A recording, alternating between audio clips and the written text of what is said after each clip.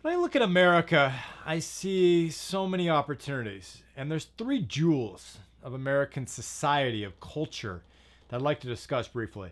The first is our educational system, and if you look at how many leaders that is produced and inspired over the generations and how that is degraded over the years, we talk about teaching our youth to think, not regurgitate. So that's the first one that I think we need to get back to American values, having a standard of success.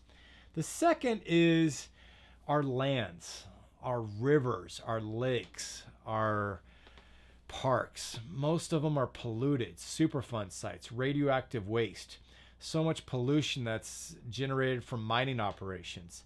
Let's go on and get back to the purity of American landscape.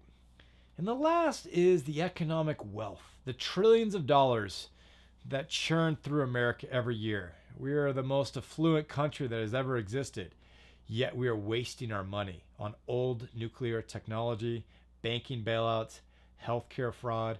We are not investing our resources into education, into solid healthcare, into our infrastructure, into technological advances, into security, into stronger wages, ending homelessness, ending poverty. We must invest our resources wisely.